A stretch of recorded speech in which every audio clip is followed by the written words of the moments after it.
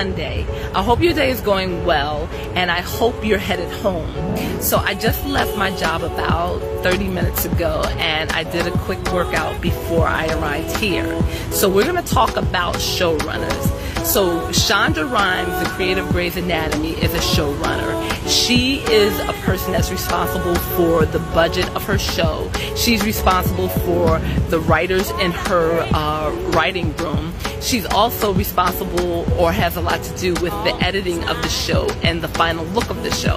So a showrunner is a term that is used in the United States, and it usually refers to the executive producer of a show. It also can refer to the creator of the show. Sometimes you'll have a showrunner who is responsible for the creative side of the show, which is the writing and making sure that the scripts are completed on time. Also have another person that could be responsible for the financial side of the program or the show that is being produced. In Shonda Rhimes' case, she was responsible for everything. The budget of the show, as well as the writing, as well as making sure all the scripts were produced and were received by the actors on time. So a showrunner, as I said, is specific to the United States. However, I came across Julian Fellows, the creator of Downton Abbey, and he is a showrunner. He is a one-man show. His writing room consists of one person, him, and he creates all the scripts and for the show. So a showrunner, there is a great demand for minorities in that field. What I like about Shonda Rhimes is that she's bringing in writers and she's grooming them, and she doesn't care what their nationality is or what their background is. So she's grooming minority showrunners and writers for the next generation.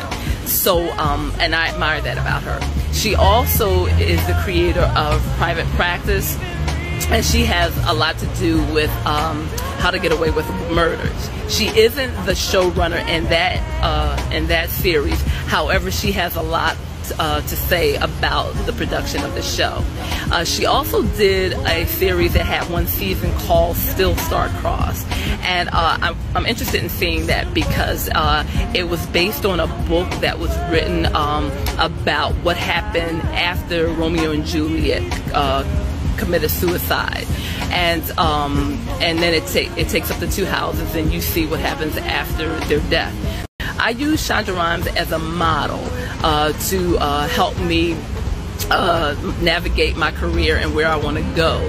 I don't have aspirations so much to be a showrunner. However, I would like to create a pilot and to pitch it to an executive producer or to a writing room or a writing group, and have them create it and produce it for me.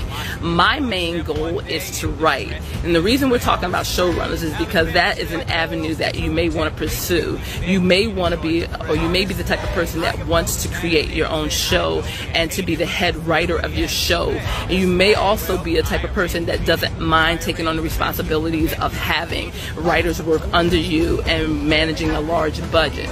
Another showrunner that I admire is Sarah Treen. I hope I'm saying her name right. She created The Affair, and I like the way she produced that show because it tells the same story from two people's perspective, the two people that are having the affair.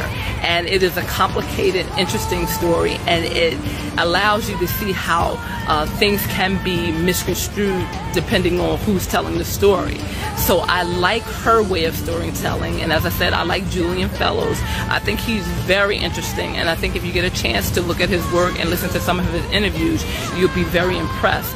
To Shonda Rhimes, she was a person that produced movies. She was a writer that produced movies, and then she moved to television.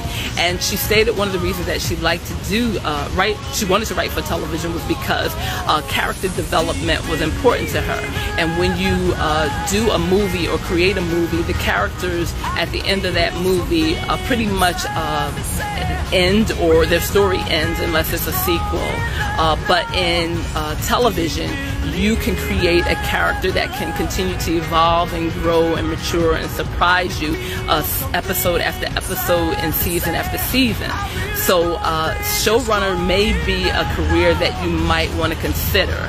As I said before, I find it intriguing. I have ideas for pilots. However, I don't think I'll pursue that for myself. I hope this video has been informative to you, and I hope that you enjoyed